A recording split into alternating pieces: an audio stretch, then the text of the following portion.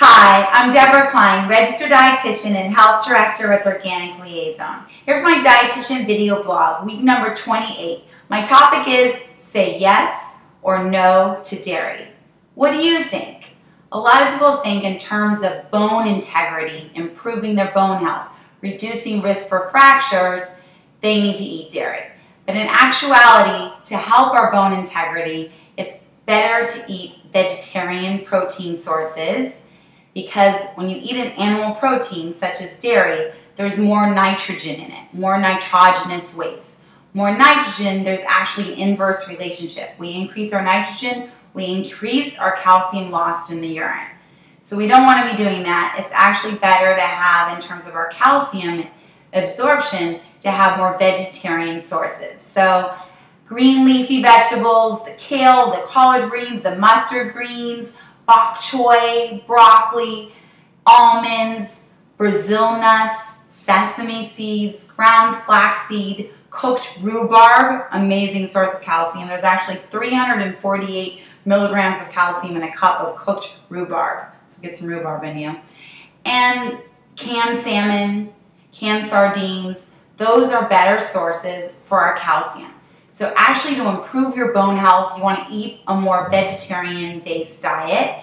Baked beans, also a good source of calcium. And you want to have magnesium and vitamin D. That's actually what's helping out in terms of reducing risk for fractures. Having the calcium as a supplement definitely is beneficial. And by the way, we can only absorb about 500 milligrams of calcium at a time. And calcium citrate malate, that's the most highly absorbed form of calcium. And we have a good calcium in Organic Liaison, the Release Me. It's a great source of calcium. And also the vitamin D. We have that at Organic Liaison, the vitamin D3, 2000 IU of vitamin D. You want to make sure you have vitamin D with some dietary fat in order for it to get absorbed. So have with a little avocado, a little hummus, a little bit of nuts. That's how you can get your vitamin D absorbed. So you want to have calcium supplement. You can only absorb about 500 milligrams at a time. And I don't recommend those 1,300, 1,500 milligrams of calcium in terms of supplementation. Excess calcium supplementation can actually increase our risk for stroke. So separate out your calcium, have about 500 milligrams at a time. And I don't recommend supplementing more than 1,000 milligrams. So 500 twice a day. It's good to have your calcium right before you go to sleep because our bone growth occurs while we're sleeping. And eat calcium sources that are more vegetarian. The dairy isn't helping us out. If you do want to eat some dairy, it's better to have the fermented dairy. So yogurt has those live cultures in it, those probiotics. You can get the inulin, the yogurt with inulin too. Those are the prebiotics. It helps your body naturally generate good bacteria.